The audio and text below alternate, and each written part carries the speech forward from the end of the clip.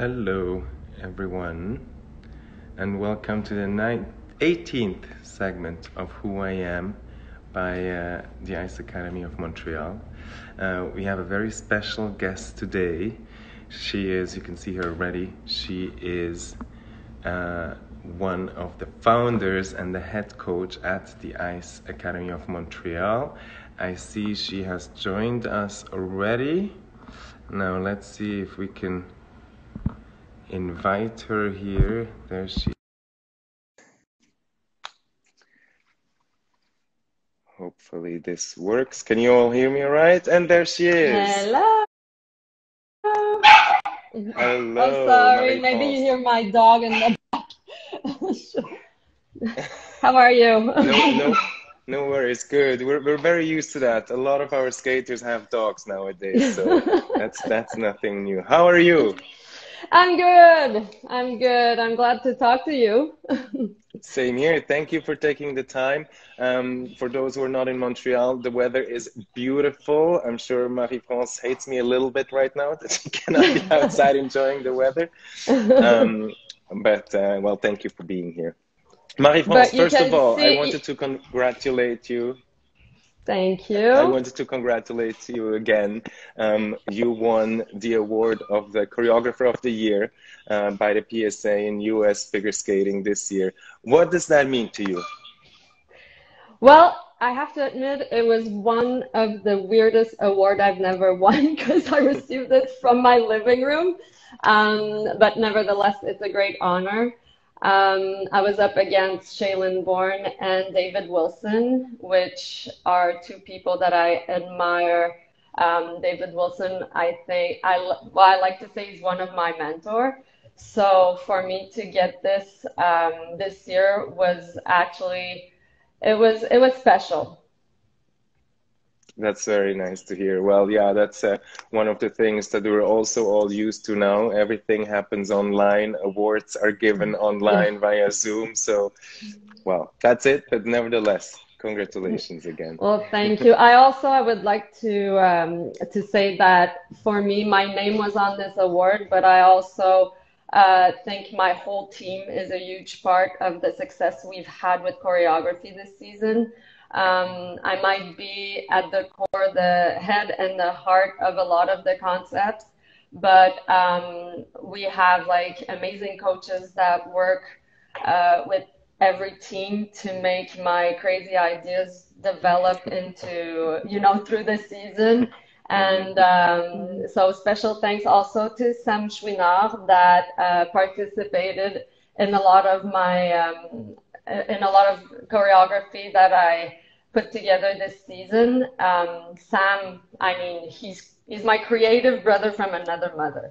So when I tell him my ideas, my concept, it just really sparks something in him right away. He goes in studio and really develops like body language that really stimulates me and also the kids. So when they show up on the ice, they have a certain idea of a body language they want to use in the piece. So it's the creativity behind it becomes really connected, like even at the core of building a program, which is, I think it's been a good experience to work this way. Also, Patrice Lauzon, my husband, and Romain Hagenauer, as well as everybody else that works with us.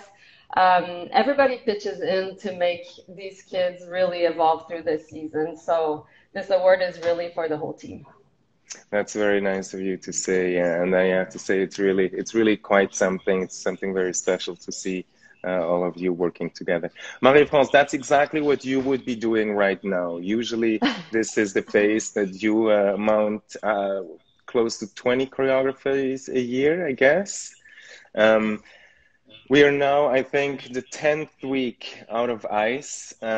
Maybe first, can you tell us what's the situation? We have read that ice rinks are slowly starting to open around the globe. What's the situation here in Montreal, and what are your plans with the school?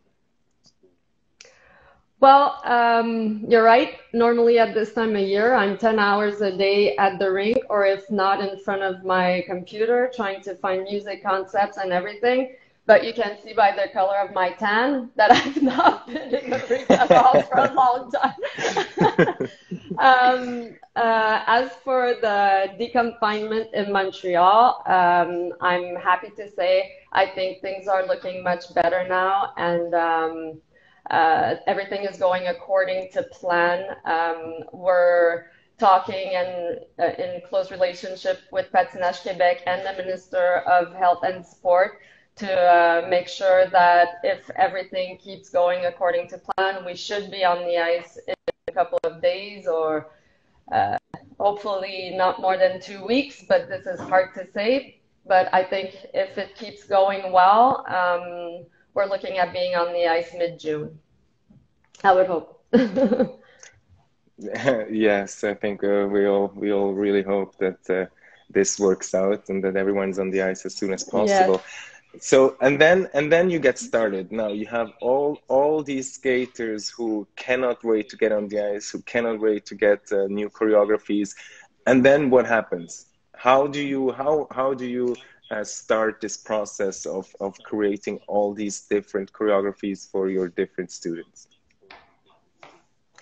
Well, with the 10 weeks that we just, all were at home, I've encouraged a lot of my teams actually to start the process already. And we've met and we've talked, and a lot of the creative process is actually already started for most of the skaters. So I think once we'll get back on the ice, we'll just, have to do a 1 week of getting them back in skating shape because their feet have been off skates and probably in sandals now for a long time. So we'll just do like a Exactly. progressive return to the ice. But everybody's plan is clear. Everybody has music. I think we'll just be ready to pound the hours and just get to work and get things done as quickly as we can with a smile because we all missed each other and we all missed it. So it should be a lot of fun. Yes, everyone is super excited. Guillaume is sending many hearts to you. Everyone can't wait Yeah, to I see miss you them. again I miss and them work so with much. you on the ice. Of course.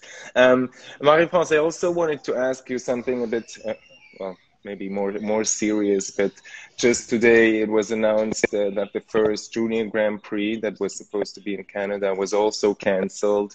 We know that the second Junior Grand Prix has been cancelled already. Andre Nepal has been cancelled. We do believe that there is a chance that many more competitions this year will be cancelled.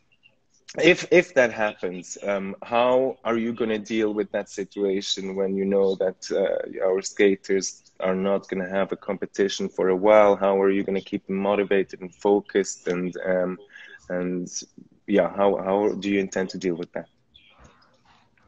Well, that's a great question because all these skaters, I mean, they're competitors and they're goal driven, right? So very much like when this quarantine pandemic started, I think for us at Ice Academy of Montreal, it was important to give a goal to the kids to wake up every morning and to have like a certain structure and a discipline because without a goal, it's easy to go out of purpose and out of discipline. And being a full 3 months doing nothing would have been harder to get back to training. But I think everybody kept a really, really solid head, having set goals. So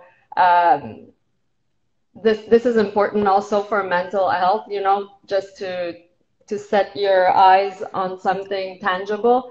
Now, knowing that the rest of this season we don't know and we have no control. So I think the important thing for us is also to give a goal for the fall. If there shouldn't be any competition, we'll come up. We've started to talk and come up with something that will drive the skaters to train at a very high level, even though the first competition might be much later. Because let's not forget that Olympic season is coming very quickly, and I think we have to create those moments for the kids to want to train at the same level as they would couple of weeks before a big competition. Yeah, and let's not forget this is the pre-Olympic season, so the spots for Olympics will be fought for at Worlds next year, which could be one of the next competitions that are happening, right? Yes, and I have to admit, like for a skater to start the season with the championship season and not having the challenger to settle into their program and not having the Grand Prix season to gain prize money or whatever, it's pretty devastating. So we'll really, put all our heads together, every out a way. I mean, not just revenues, but also generate a bit of not competition, but stimulation. So they do have the competitive juice in them during the off season. Well, the not off season, but during the time they're not competing. So when they hit the championship season, then they'll be ready. Yes, and hopefully, and I'm pretty sure we'll also manage to create something that so our and their fans have something to see during a time where there might be not so much going on in this world in general, but also in figure skating. Marie-France, Absolutely. We'll have to keep things going. Yes. yes, Marie-France, tell me also you have been for 10 weeks in confinement now. What have you been doing? Actually, that's interesting because I've been working on doing less and being more. So it was an Tell interesting us more. exercise that I've done. Well, first, anybody that knows me, I never took long breaks like this. Like this is all new to me. Even when I gave birth to my daughter, Billy Rose, after 8 days, I was ready to go back to work. And so, I call this Wow. my official maternity leave after 9 years. I finally have a real maternity. Oh Um, dear. but yeah, I've been spending actually a lot of time with my daughter. She has no school, so I've been doing a little bit of homeschool, spending a lot of time with her. She's been my little helper to find music and to do a lot of things. So I really, really appreciated connecting at a deeper level with her. Also, I've been in nature. I've realized that in the past years, I'm mostly, indoors. So just, sitting against a tree and breathing and meditating and just being more and doing less was actually really, really good. I started writing again, using much less electronics unless I have to. And the last thing, we moved in April, so that kept us quite busy. Very good. Yeah, you're mentioning a few things that I think for a lot of us can be valuable or interesting. You're spending more time or more intense time with with Billy Rose. That is really nice. Also, I find it interesting that you're saying you're using electronics less. I think most of us probably during this time used electronics more, but especially now that at least here in Montreal the weather is getting nicer. I think we really can use that advice and maybe go in nature a little bit more. That's very Well, nice. Well, I find for me at the beginning, I was watching a lot of the news and everything on social media about the pandemic and everything, and I found I was getting more anxious than anything else. So that was, I think, a turning point where I said, okay, if I need info, I'll know I can, where to get it. But instead of focusing on the void and what we were not doing and what was not happening, I focused on completely other things. And it really helped me center into myself and really calm down. And from that state, I was much more efficient in music research or in anything I really wanted to do. It was important for me every day to do one thing for me, one thing for my family, one thing for my business.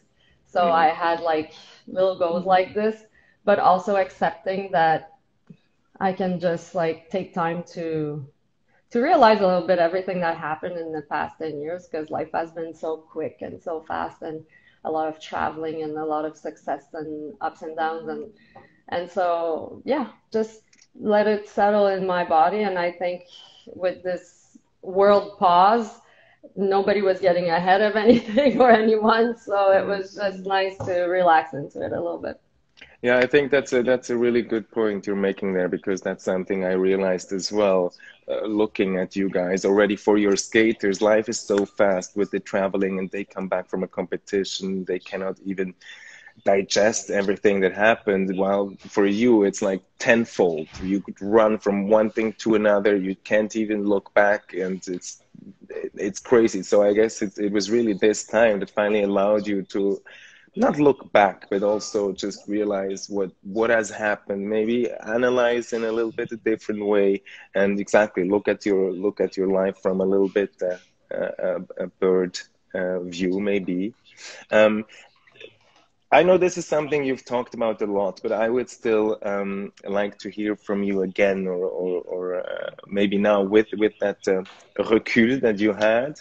Um, about your business. You have now, since soon a year, it will be the Ice Academy of Montreal. You have been a skater yourself. You skated with Patrice for a long time and very successfully, then opened the school.